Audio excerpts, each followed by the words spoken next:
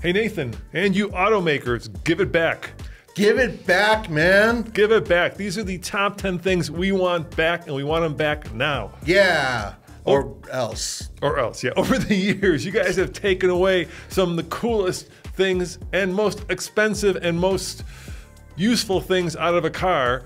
And in this video, we're going to tell you what those top 10 things are. Do I get to mention CD players? That's on your own list. I don't want the CD player back. All right. I won't mention that yet. These are things that many modern cars are missing that we want back. All right, so TFL fashion, Nathan, started at 10, moved down to number 1. Right, and they're not exactly in a particular order. We just kind of threw them in any order. But I want to mention something real quick, which is we know that some vehicles still have some of these features, but many do not, or it's disappearing. Keep that in mind. And number 10 is a spare tire. Yeah, a can of this does not replace a spare. No bueno. I have that in my wife's car, and it's really infuriating. She has a Mini, and I know a lot of you are going to say, but the weight, it's about the weight. Dude, I'm willing to strap that thing to the roof, okay? I want a spare tire, period. That's it. I want a spare tire. Yeah, because look, run flat tires are a Band-Aid at best. Yeah. And they're expensive to replace. And they're heavy, and they don't perform as well as other tires. And, a can of this stuff is just insulting. Especially if you're off-road. It works like 1 out of 3 times. Yeah. And God forbid you cut a sidewall. You're done. So bring back the spare tire. Every time we get a car and I open up and I see, a real spare tire, my heart just fills with joy. And I'm not talking about those little, 50-kilometer I'm even fine with that, but I agree with you. A full-size spare is great, but just a donut would be enough for little cars. Please do that. And these are safety things, right? You don't want to be stranded on the side of the road in a winter storm, with no way to get to shelter because the auto manufacturer decided that the best solution was not to have a spare tire. Yes. And regardless of what you say, it is also less expensive for the automaker to put in a little tiny repair kit as opposed to having a proper spare tire with a proper jack. All right, what's number 9? Number 9, pop-up headlights. Yes, please. Boy, this really ticks off certain people, especially like the younger crowd who just don't get it. Pop-up headlights look cool. That's all there is to it. There's no, I know there's no logical thing, aerodynamics, whatever. I don't care. They look cool. There were a bunch of overly rich Germans who would complain about the fact that their aero on their cars, on their Porsches, was being disintegrated or being wrecked when they were on the Autobahn doing 150 miles an hour with Roman and Entschuldigung, I can only go 199 kilometers an hour and I need the headlights to go down, but it's nighttime, it's no good. It's not good. Yeah, pop-up headlights, they're like the coolest accessory on a beautiful car that you can have because it changes the profile. Yeah. There's something so satisfying when the lights go bloom, or like in a Corvette. How about when they flip forward? Oh my God, that Opel GT up and over, dude. You wouldn't believe how many cool headlight things they have in terms. It's like an algorithm. All these different ways of making it happen. And here's the cool part: it changes the personality of the car. You have 2 personalities in one car. And when they break, you can make it wink. Yes, you can. And eventually they will break. All right. So the next one is real buttons. Oh, God, yes. Please. Enough with the minimalist Tesla screen, or even Eurivian. Just knock it off, would you? They're distracting. They're dangerous. They don't work. They get smudgy. They get confusing. Menu within a menu within a menu. Just knock it off. Just give us real buttons. Yeah, we're talking about pressure pads too. Hate those. Pressure pads look like buttons in some cases. A lot of people are putting them on steering wheels, Volkswagen. And when you see those things there and you're pressing them, you don't quite feel the rewarding click, click of a button. And because of that, you sometimes have to take your eyes off the steering wheel and look down and go, oh, okay, wait, I did hit that button. That's not what you want. In many ways, they really are a bit of a distraction. I know it's cheaper just to have a whole pad that has 5 buttons as opposed to 5 individual buttons. I get it. But at the same time, there's some really inexpensive cars that can get by with just using buttons. So why can't we do that on other cars? Yeah, or how about knobs as well? Buttons and knobs. Use knobs, both. Oh yeah. Just go hog wild and put knobs for tuning and for volume and stop doing this. Yeah, none of this. Yeah, we don't want to do this. BMW, no, bad BMW. Bad. Doesn't Shame. work. Shame. Yeah. Let's just stop that. Or like when you watch like Star Wars or Star Trek, and they're like doing all this stuff. They're not though. That's the thing. Screen. Star Wars, they have like buttons and switches. We don't want this. We don't want to be like moving tiles around on the windscreen. Nobody wants that. Nobody wants that. It's great for movies. It's horrible for cars. I agree.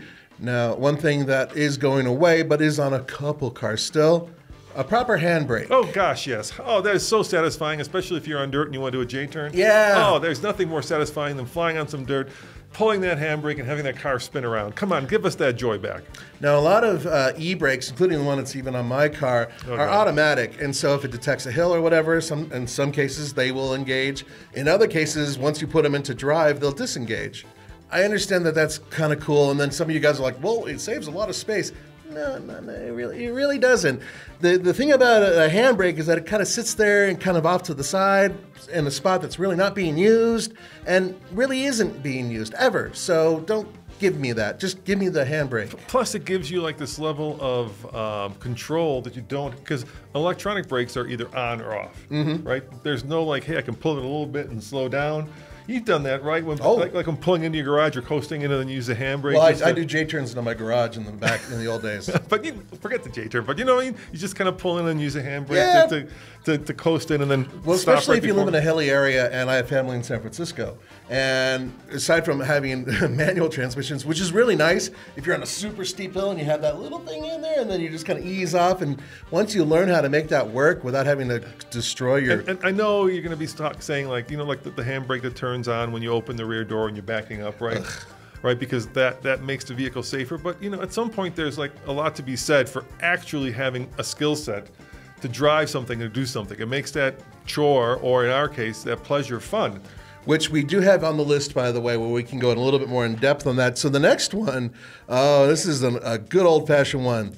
Wind wings, otherwise known as smoker wings or vape wings nowadays, I suppose. Those little triangle windows that you can kind of either crank open manually, or there's like little knobs on them. Or a little thing that you'd and pop them open. And in some vehicles, there's a couple out there, they're actually automated, where you hit a button and they can open and close. And what's really cool about them, aside from that, if you're a smoker, it's really awesome because you just flick your ash and you don't have a whole lot coming in, is the fact that you can get just a little bit of a breeze into your car without having to actually lower your larger side windows. Well, and it's really cool. The second you open up the sunroof or even lower your side window by like even a few millimeters, right? Half an inch, it just becomes like a volcano has just erupted inside the car. It's all so the pressure changes too. Yeah. These little windows, they're quiet, they ventilate the vehicle. Yeah. And they're elegant. They're really cool. Yeah. And almost every vehicle my dad had, he'd have a big fat cigar hanging out there, or a cigarette, or whatever the hell he was smoking at the time, and he'd flick it and everything else, and then he'd close it when it was done.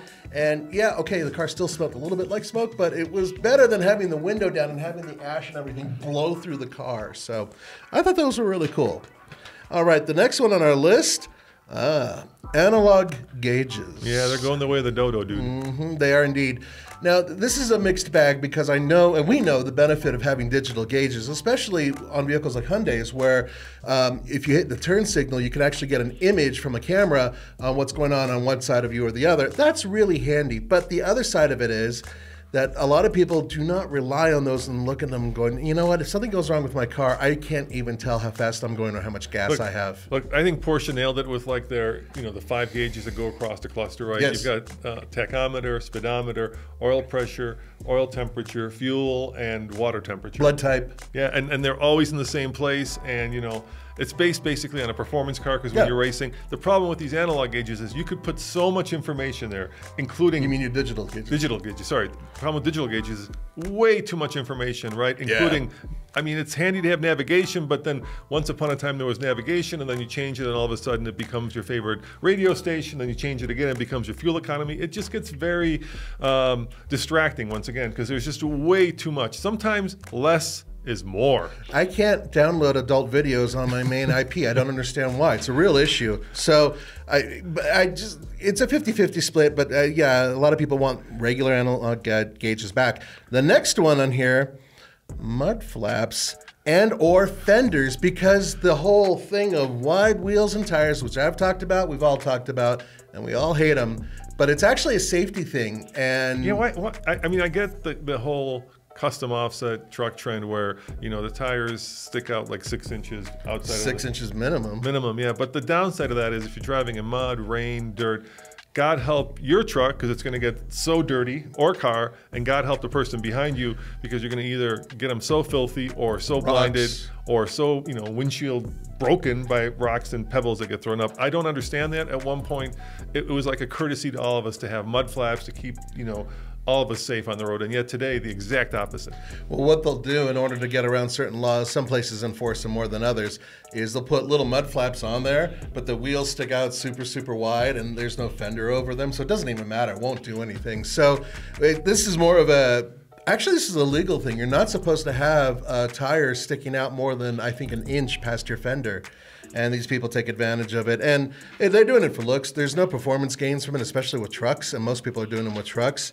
If you're doing, or with off-roaders, but off-roaders, the thing about that is, in many cases, look, it's not a great idea. If you want that off-road, fine, but then don't drive it on road. I mean, that's or really... just find, you know, put on, they have temporary fenders you can put on. There's different ways around these things, but nonetheless, I know we sound like old men griping, but honestly, I've had windows sacrificed to this. Before you say that, I don't want to, you know, it is also cool to have mud flaps. Like there's like the Defender in the Serengeti look, right, where they have these wide mud flaps to cover the rear wheels. That's a cool look. Or there's the WRC look, right, same thing, where they have these big old flaps that come over. That's a cool look, dude. I'm not saying it's just old men being cranky. No, well, you can have a cool look and have it look like a race car or like an Africa, you know, across the Serengeti car, without necessarily blinding the rest of us.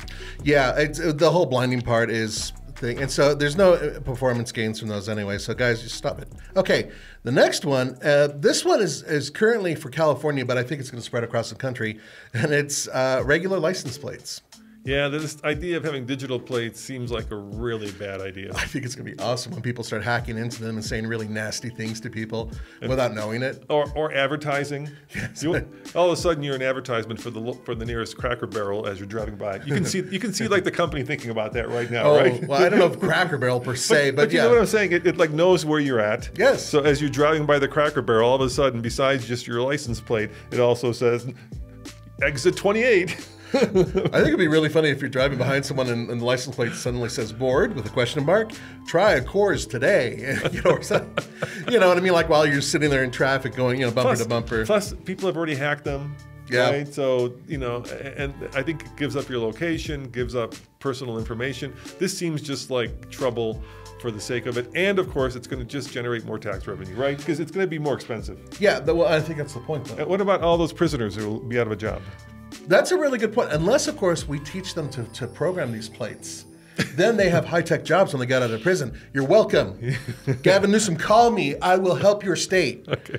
Okay, so the next one, fog lights, proper fog lights, I should say. There's this trend for all weather lights now where they're getting rid of fog lights because the lighting pattern works within all parameters of weather. I get that, but fog lights are just so cool, right? Having that separate button to be able to either, you know, illuminate the road that's underneath the car, right? Because that's what they do. They're usually farther down, or just to be able to shed more light if it's very dark. And so I like having a separate fog light. I think it's cool, and I think it makes the car look cool from a visual standpoint.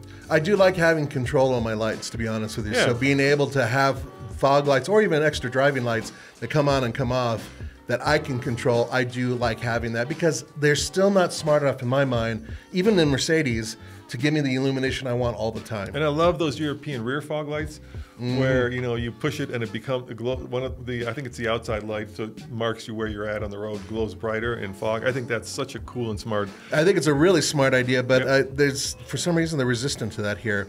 Okay, and then number one, but this is not, we're not done. We've got a lot more from this. You probably can guess this one.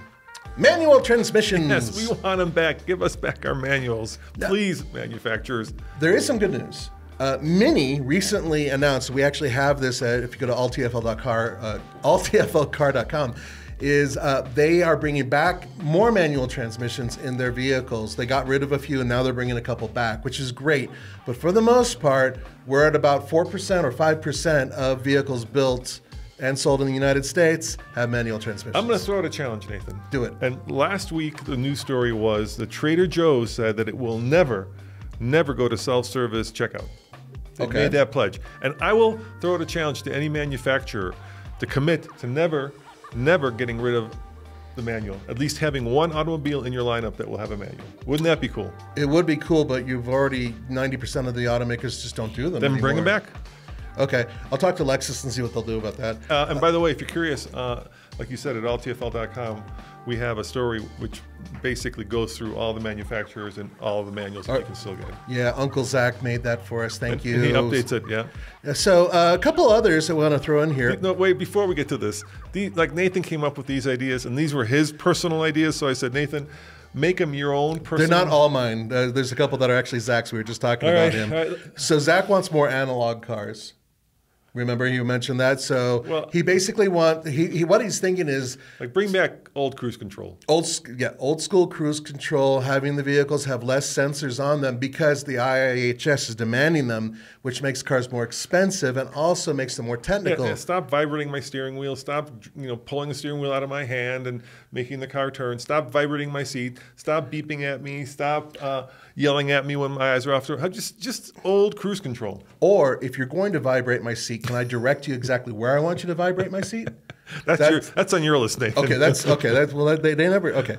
So here's one. Now, you got all grumpy about this.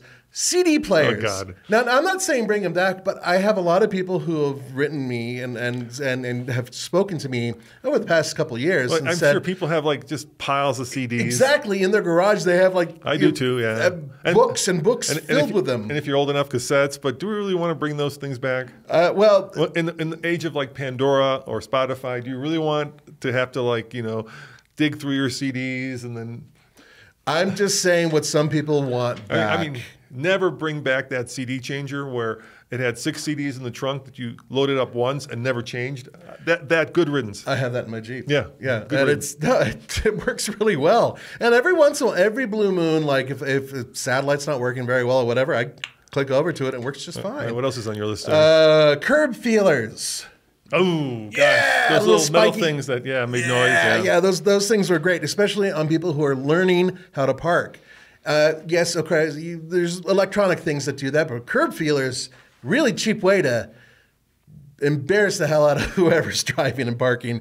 And the final one is T-tops. Oh, God. Come on, you miss them. You miss your big shoulder pads. There's no place to put them when you take them off. Oh, my God, You absolutely missed them. You had cars with T-tops. I did. I took them off once, and then they rattled around the back. Yeah. And then I put them back on and never used them again.